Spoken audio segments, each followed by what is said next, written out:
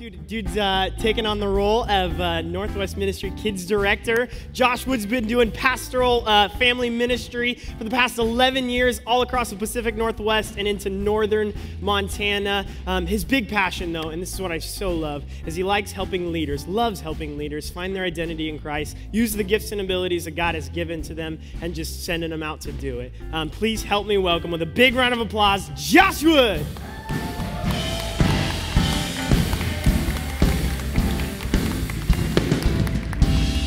Awesome. Well, thank you. Let me see here. I'm looking for a stand that I can put this on. While I'm getting my stand, I want everybody to experience something that I experienced last night at Applebee's. Some of you are my friends on Facebook, but if you're not, I'm going to give you permission right now. Pull out your phone, look me up, Josh Wood. Friend me really quick, but before you friend me, because I want to be all your guys' friends, before you friend me, hey, thanks, dude. Look for the video of me pulling on the paper towel from the paper towel dispenser, and you're going to hear what I heard. It was awesome. Go ahead and turn your sound up, too.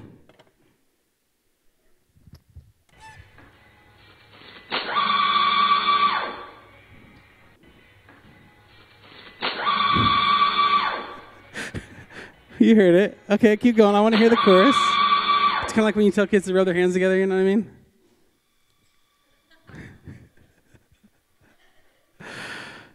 I was so scared last night. I pulled the paper towel from paper towel dispenser, and it screamed at me. I jumped backwards. Ah! You guys are hearing it right now. Isn't that awesome? That's funny. Yeah, go ahead and friend me on Facebook, and I promise I will accept every single friend request that I get. Hey, I'm so are you still doing it? You're still going to do it. That's going to ruin my whole message, isn't it? Who's ready to listen to me talk for 55 minutes? You know what I know is so true is that there's like a little bit of this. By this session, you're like, I'm kind of tired. How about you? Yeah, I feel that way too. But I'm so excited to be in front of you and with you with the opportunity to share what I feel like the Holy Spirit has really laid on my heart. So I would just ask for you just to pray this prayer with me in a second, and that's that we would have open ears to hear what the Holy Spirit wants to say to us, that we'd have an open heart, that he could change our life, do something inside of us, and that he would bless our feet so we would go and do what he asked us to do. Really, he'll give us the energy to hear that right now. So let's go ahead and bow our heads, close our eyes. Jesus, I pray right now that exact prayer over us, that we would have open ears to hear from you because you're speaking to us. You want to encourage us. You are saying that to us. Do not be afraid. Do not be discouraged. I am going to be with you. Help us to hear you say that to us. God, I pray that we would have an open heart because you want to do a work inside of us and change our life. God, we don't want to leave this conference with being the same exact way that we came. We want to be growing and changing, becoming more like you. So reveal that to us. We're willing, God, that third prayer, touch our feet because we're willing to go step into what you've asked us to do. In your name, Jesus, we pray. Amen. Amen. Well, I am so, again, humbled and privileged to be able to be here with you and to really partner with you in ministry. That's how I see this next season of life, and I'm super excited to see all that God is going to do. I've already been able to see the teams that have been put in place, and many of you I've had a chance to meet, and I've just been so encouraged by that. Really, every person I've met is just, we're inspired to do the work of the Lord in the Northwest, Northern Idaho and Washington, and I'm so privileged to get to be a part of that, so thank you for that. I'm a people person. I'm a high I, if you ever took the DISC profile test, all right? I'm a high I on that, which just means I love people, pretty much everything. I'm pretty extreme towards the outside. I love people. Anything I can do together with someone, I want to do. So some of my friends, they got into like racing, and like that was kind of cool. But then they got into like the Spartan races. Have you guys ever seen those Spartan races before? Everybody's probably seen those, right? Well, they got into those. They started doing them. And then my church decided that we were going to start doing Spartan races. And I thought that was kind of neat. And then they were like, Josh, why don't you go ahead and lead the Spartan race? I'm like, well, that's cool, but like, what does that look like? Do we do it together? So I watched a video of people doing it, and like they were running in packs. Now they have the first group of people that they let do the Spartan race. They're called the elites. All right, the elites. I'm not one of those people. And they look really, really buff, and like the guys all take their shirts off and stuff. That's kind of weird, and they're like running around, and then they like go, and then they run, and they're going as fast as they can to get through it. My group, as soon as what I saw happen, they were like, we get to run it together. So like if there's an obstacle where you need to get over a wall, you get to help each other up over the wall, give each other a boost. I was like, okay, that's cool. So we get to run it together. I'm like, I'm in, because we're doing it together. I just love to do stuff together. So it was me, our youth pastor, our electric guitar player from our church, one of my friends who was a doctor, and then my pastor, who at the time his name was Kevin Gear. He used to be in this. Many of you know Kevin. All right, he's awesome. I'll tell him that some of you whoop for him. He'll like that. He ran it too. Now the doctor was super fit. All right, but the rest of us were not. But I was the most fit of all of the rest of us, which made me feel really cool, to be honest. We very quickly, when they said go, we were the last race of the day. The not elites go last. All right? We very quickly were in the very, very back of the entire pack. All right? And we were just going and going. And really, we should just call this race like the race of cramps. Because it was so awesome, because every few minutes I got a rest for about 10 minutes at a time because someone would develop a cramp in their leg. One point, our electric guitar player, he put his leg over this, like, it's almost like one of those things that you, like a hurdle, only it was much bigger. And he got a cramp over here. Jesus, Jesus, Jesus, Jesus, Jesus, Jesus. And we thought he was dying, you know. We laid him on the ground, like, are you okay? The doctor, he's like, Michael, get back here. Because Michael was the doctor, rubbing out his cramp. At one point, Kevin was going over there at an 8-foot wall. And so some of us got over it, and Kevin was the last one to go up over this. This is my lead pastor. And I'm speaking highly of him right now. This is awesome. We lifted him up, and he was about to go over, and all of a sudden he got a cramp in his calf. And he goes, I'm coming back. And he literally just let go and fell backwards into our arms. And we laid him down on the ground. The best part about it was just a couple minutes later, there was this huge group that was right there behind us, and they came up, and it was a group of ladies. I don't know, they were probably in their mid-50s, maybe 60s. And they looked over Kevin, and they were like, guys, can we move him? And we were like, yeah. And so we just drug him off to the side. It was awesome.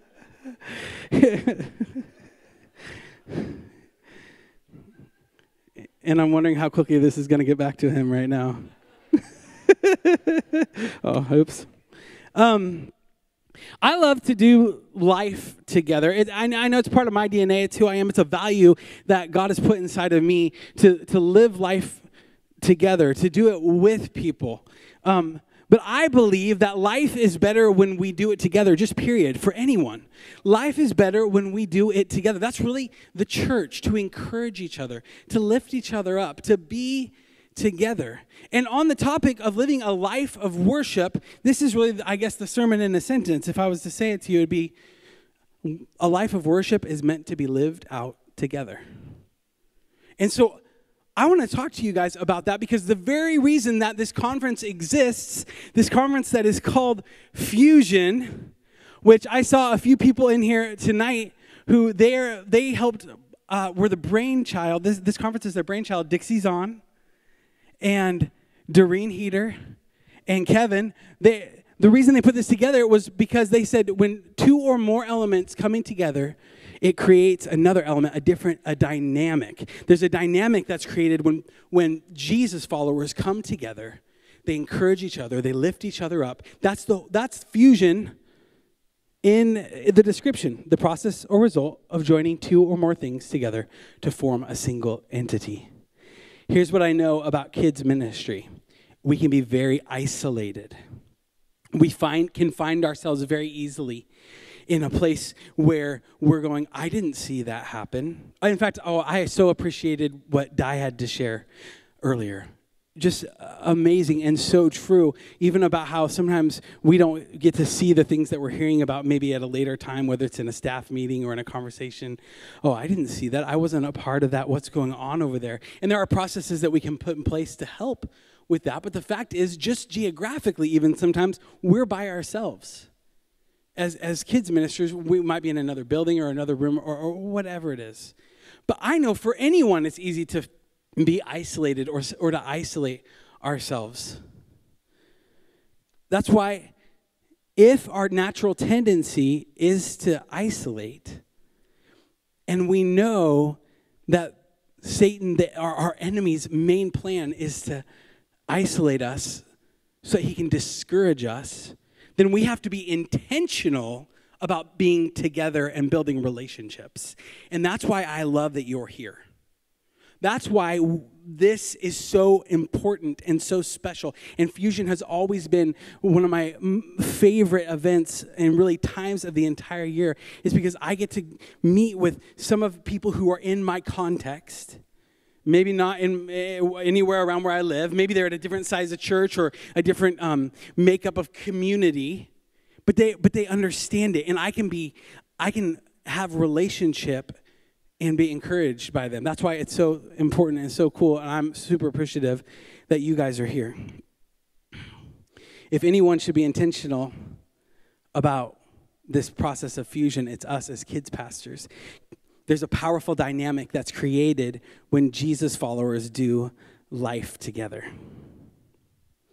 And it's more than just being different parts of the body of Christ, too.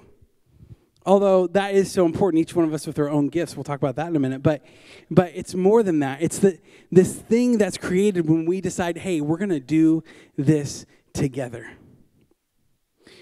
It's with this in mind that I want to talk to you guys about 3 things that are powerful, just 3 of the things that are powerful when we choose to do them together. When we do life together, these 3 things, a dynamic is created. The first one is this. It's powerful when we celebrate wins together. One of my favorite favorite chapters in the Bible, Acts 2, when the Holy Spirit falls on those in the upper room, Peter goes out and he preaches this message. Thousands of people are saved. And then afterwards, what we see as the result of is the church beginning. And really, it's what we like to go to when we talk about how the church really should be, right? It's like, oh, that's really cool. That's the church that we want. And church planting and multiplication is a huge driver right now, and it's amazing. And a lot of people are looking at this verse when they go to plant a church. They say that I want this experience. In my Bible, you can turn to Acts 2 if you want. My Bible calls this the fellowship of believers. I think that's cool because it reminds me of the Fellowship of the Ring. But it says this, and they devoted themselves to the apostles' teaching and the fellowship, to the breaking of bread and the prayers, and awe came upon every soul. And many wonders and signs were being done through the apostles. And all who believed, this is the part I want you to hear, and all who believed were together and had all things in common. And all who believed were together and had all things in common. I've always thought that part had all things in common. It was super interesting because I'm like, how is that even possible? All things in common, what does that mean? It's because they united around the mission. They united around their love for Jesus. Their focus was singular. They had all things in common. They shared all things. We see even farther. And they were selling their possessions and belongings and distributing the proceeds to all as any had need. And day by day, attending the temple together, breaking bread in their homes, they received their food with glad and generous hearts, praising God and having favor with all the people. And the Lord added to their number day by day those who were being saved. The result of this Pentecostal experience that the church had, the result of Pentecost, one of them was this togetherness, this desire to do life together. And it was like, it's never more clear in the Bible than this verse where it's like, this is what we want our church to look like, right? And it seemed that they really enjoyed being together, that there was like a holy togetherness, and their response to the Holy Spirit filling their lives and moving them was to say, you know what? Let's do this thing together. Let's love Jesus together.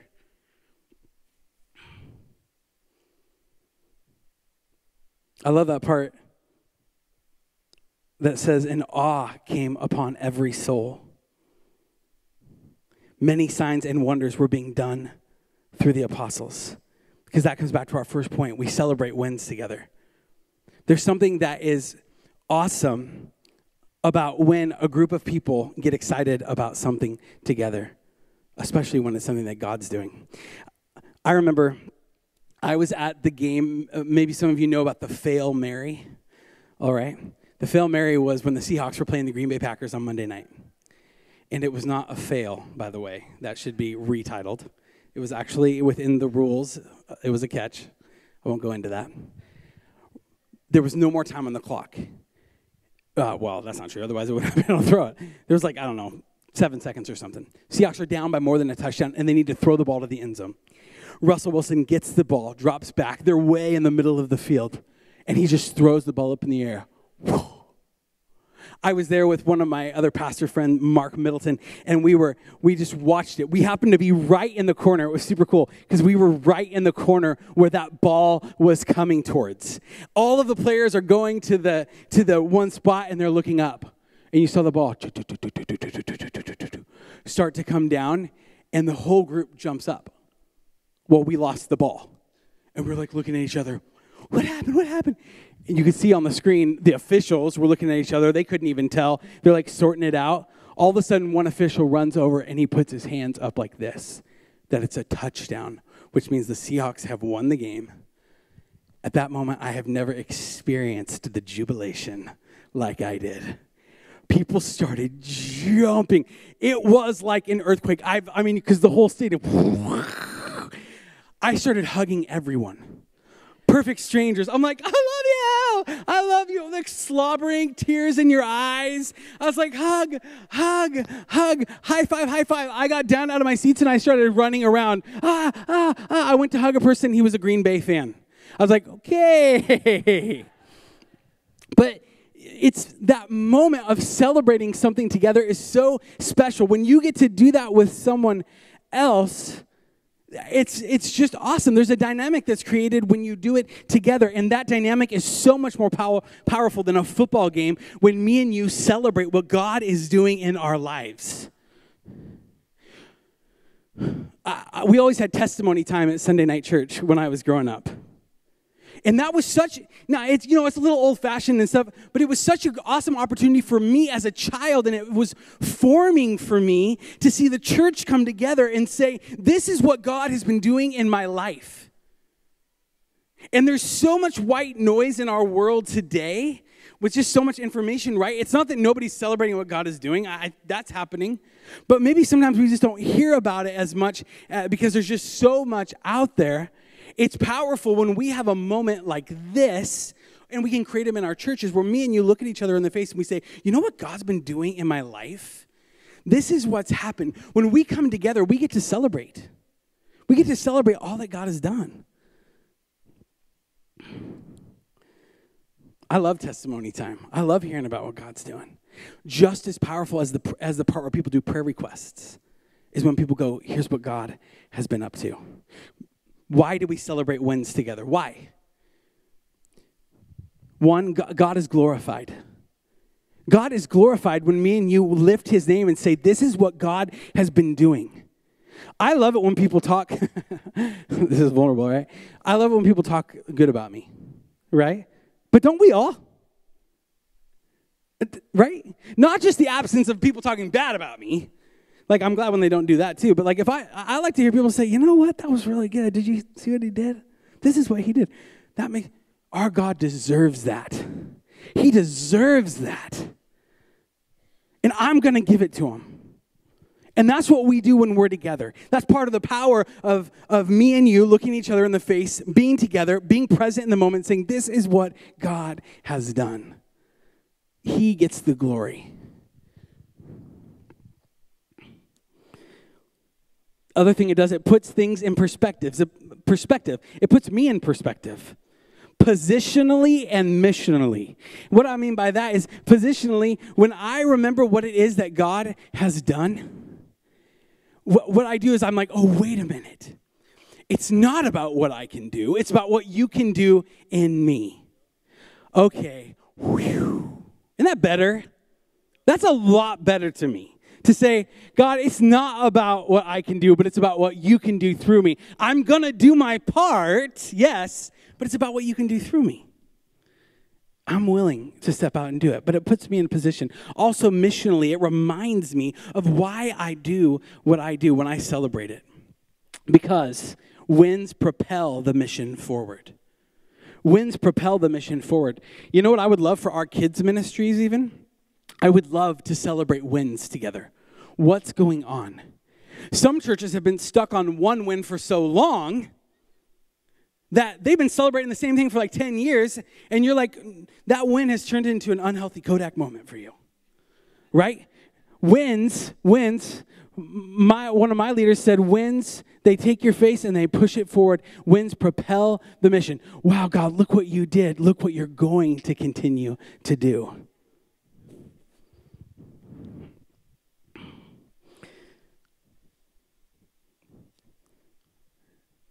So one, celebrate wins together. Here's a question I have for you. What wins could you celebrate with someone here at Fusion? What's a win that you could celebrate? Now, I think that we should have health outside of the context of this conference. If you are looking to Fusion to be the answer to all relationship in your life, well, obviously that's not going to happen, right? That's not healthy.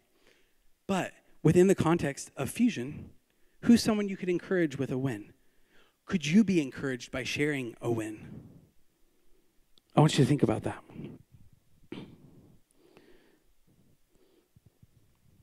To do the mission, it's powerful when we do the mission together.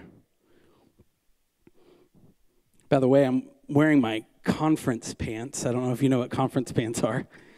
Those are the pants that you picked out a month ago and thought, yeah, I'll fit into those by conference. And then you put them on for conference and you're like, yeah, nope, I don't really quite fit yet. That's okay. I'm feeling it up here. Also, I feel like they look like NSYNC could have worn them, for sure.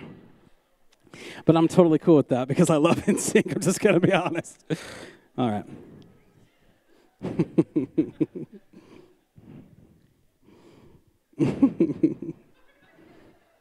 That's actually true. Do the mission together. Our mission is so it's so great. And the harvest is so big. I am overwhelmed at times by it. When I'm driving down the road and I see all these people passing me and they don't know Jesus, and I'm like, I can't affect that person, it feels. And it bugs me. And when I know all these kids, because I know that there's a 4 to 14 window where 63 to 85% of kids in America, that's where they give their lives to Jesus. That's what those surveys say. And I'm like, I can't do all that by myself. And I can't.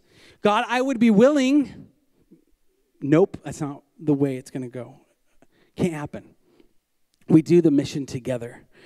It's so critical to do the mission together. To remember that we say, my church, my church, my church. To remember the big C church.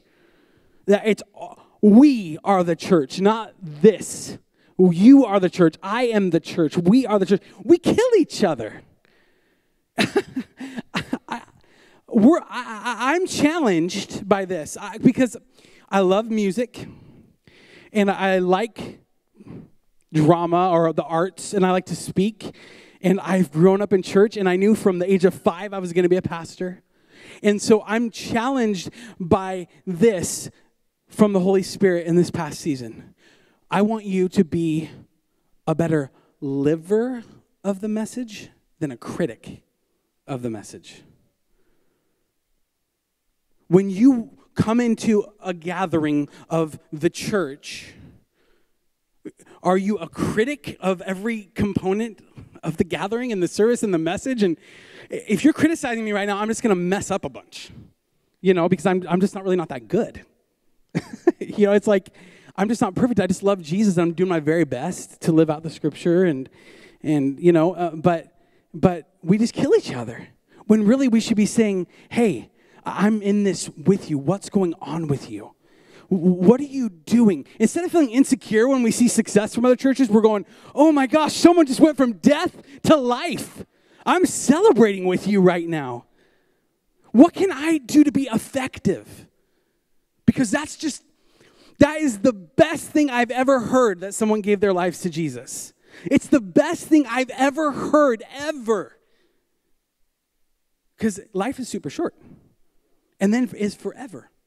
Like, have you ever tried to think about that? Because that scares me. I actually prayed about that the other day in the car. I said, God, I'm intimidated by forever. Will you give me peace about that? Because I don't understand it. But you know what I do know? The sense of urgency that it should be in my heart right now. I know how to live. I know what the application should be right now because of that, at least. So we do the mission together. Why do we do the mission together? Learn and benefit from each other. You know, have you ever been working on something? It could be anything. I don't know, curriculum, or how do I do a check-in system, or who knows. And you have been working on it so long, like you kind of want to be the one to come up with the idea. And finally you're just like, how do you do this? And someone's like, yeah, so we do this. And you're like, thank you. I just wasted half my life on it. Clink. You know, it's like there are more answers out there and more encouragement from the people with, again, here is that part, the body of Christ, all the different parts.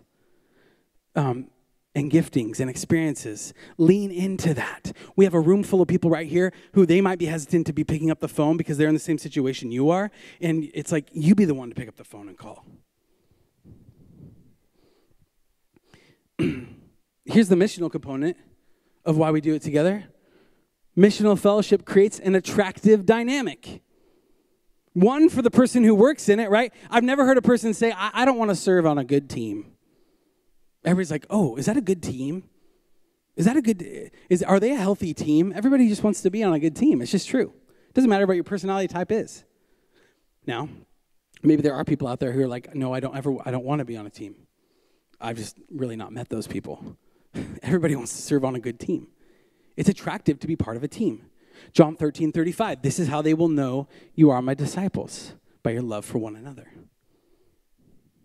We do the mission together. We are the church. And again, we go further, faster. That's one of those tweets. Do not quote me. You've heard that probably 1,000 times, okay? We go further, faster. I didn't make that up, but it's true. We go further, faster together. And day by day, attending the temple together, breaking bread, that's together, in their homes, they receive food with glad and generous hearts, praising God, having favor with all people. Okay, this is very relational. And the Lord added to their number day by day those who were being saved. I believe that the unity and focus of the church impacted by the Holy Spirit filling their lives, that unity and focus is what attracted people to Jesus. And they said, this group of people over here, they got unity happening. They're doing it together. I want to be part of that. Isn't that true that this search for identity oftentimes just comes from, I just want a group of people to be around that are doing something that seems like, and it's loving? That's the church, man. We have the best answer for that. Together. Fusion. Question, what can you do? I didn't write this part very well because I was like, how do you say it? Because I feel like I'm saying do a bunch. But what can you do to do the mission with someone better? If you're writing that down, you can figure out a really good way to write it. What can you do to do the mission with someone? And let me just put it here. What about right now at Fusion? What about today? What could you do to do the mission with someone? Do you need to ask questions? Do you need to share?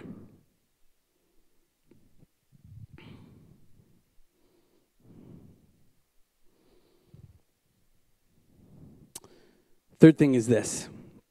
We celebrate together. We do the mission together. Keep watch together.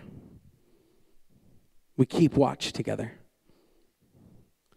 Then Jesus went with his disciples to a place called Gethsemane. And he said to them, sit here while I go over there and pray. He took Peter and the two sons of Zebedee along with him, and he began to be sorrowful and troubled. Then he said to them, my soul is overwhelmed with sorrow to the point of death. Stay here and keep watch with me. Even our Savior, the mighty warrior, the all-powerful, desired togetherness in his darkest hour. He looked to his friends and he said, "Can you keep watch? Will you share this with me? Can we be together?" Now we know that he had to go and wake him up because they chose not to. They fell asleep. But Jesus' heart, he goes, couldn't you even keep watch? Couldn't you keep watch with me? I needed you. I need you. That's Jesus. Now, if that's Jesus, then what does that mean for us? We need someone to keep watch with us. It's the strategy of the enemy to isolate. But we aren't meant to live in isolation, in our joys or our sorrows. And there's a powerful dynamic created when we do what we're doing here. And when you go to someone and you say, "This is what's happening in my life. I need you to keep watch. I am overwhelmed with sorrow." This is our Jesus.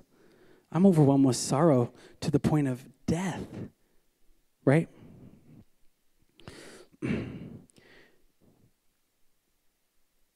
A couple years ago, we went through a really hard time. And it's one of those things that I hesitate and I even have a hard time bringing up. I feel like I'm articulate most of the time, but for some reason this one's hard to articulate.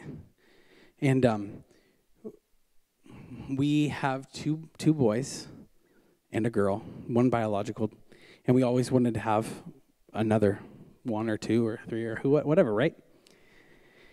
And so I got a call and Bethie said, "I'm pregnant."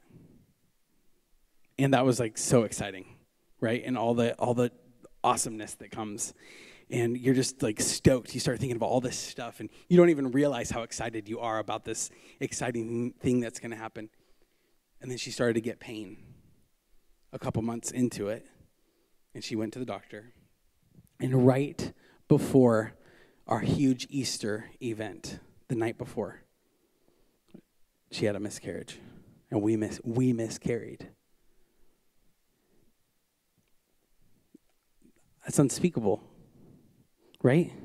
And several people have gone through miscarriages, and you know, but when that happens to you, it doesn't matter that other people have gone through it. I mean, you appreciate them coming around you. It doesn't matter that anybody else has experienced. You're experiencing this depth of sorrow. And you know what? It happened. The same thing happened a couple years later. Here, this time in our life where we're asking God, why? What's going on? And you know what I did? It's so funny because I'm like a real people person. And I'm really an oversharer. So like, I'm sorry if I overshare because I'm probably going to do that at some point with you. So I'm like, okay, and that got a little awkward right there. Like that's who I am. I'm like, I want to talk about everything. Everything. My tight pants that are creating complete muffin top right now. And I'm like, I talk about everything. And my wife asked me a couple weeks into this process, she goes, "Are you okay?" I'm like, "Yeah." And she's like, "You're not talking about it." I was like, I don't know what to say. And I experienced what I have heard so many times that we talk about, where we say, don't be isolated. We needed the church to come around us and surround us with their love. And we experienced that through several people on our staff. One of our very good friends took our kids for a couple nights, made us food. The church functioned, asked us how we are. You know what's actually kind of funny about it? Is that then everybody kind of moves on to a certain extent, right? You just kind of forget about it. So you have to be intentional about having those conversations. And it's just it's just a thing, you know? There's no like perfect, like, it's like, I don't know, there's no science for it to be perfect. But what I know in the middle of all that is that it was the church coming around us that helped us to heal. And it was in the middle of that our friends and my leader saying, what is going on? Do you need to take time? Do you need to go? You let me know. It was that being together, even in the moment of our darkest hour, that really allowed us to come out of that without bitterness and resentment in our hearts. And I just wonder if there's anybody like that in here who you're going through a time, and I'm not going to compare it to that, but and you might go, well, it's not like that. It doesn't matter what it is, but you're in that moment and you say, I need someone to keep watch. I haven't asked, and I don't know if there's anybody, but I need that. That's what we are doing here. That's who we are going to be as pastors, as leaders, as Christians, as the body of Christ, coming around each other. Why? Because we all lead real lives. You know, it's just one thing to see a person. How are things going? I was just talking about this yesterday with somebody. How are things going? What are you up to? Or people are like, how have you been? And what's the number one answer? Busy. Right? I've been busy. But what you really want to say is like, do you have a while to sit down and talk? Because I actually do have real stuff that I want to tell you. It's not just busy. But do we take the time to do that? Because it's so important. Do you have somebody like that? Maybe there's part of your local church, but maybe that could happen here. I would just encourage it. I would love for that to happen with our leaders. Sometimes we just need someone to know about what's going on in our lives. I don't think the disciples, even though Jesus told them what was going to happen, it's like they just couldn't quite wrap their mind around it, right? But he told them, he just wanted them to be there. It's not like they were going to change it. He's like, can you just be with me? Maybe you've heard of the Jewish custom of sitting Shiva. It's for 7 days they mourn. And when someone dies and people are allowed to come and visit. And sometimes when the visitor comes into a Jewish home and they're in mourning, they'll talk to them and they can they're not really supposed to talk to the people who are mourning unless they're talked to first. That's part of the powerful process. And maybe that's where you're at, and you would say, you know what, I just need someone to just be with me. I can share what's going on, but I just need someone to know about what's happening. They don't need to give me any magic cure or say anything, but you know what, they could pray with me. They could pray for me. I'm almost done. But why keep watch together? It allows the church to function. It allows the body to function how it should. I met with a kids pastor just recently, sharing that at one of the darkest times in her life is when she realized that she was called to ministry because she saw the church come together and do what it was really supposed to do. So, here's my question in all of this. A life of worship is meant to be lived together, we know. And I would just wonder, where are you at in your life? Maybe, where are you at in your need and your desire to have togetherness, to be connected? And here are a few questions I would have for you. Is there something that you need to celebrate with someone? And maybe it's a thought that came to your mind even while I was speaking. If you don't have anything to celebrate with someone, you can start with your testimony, right?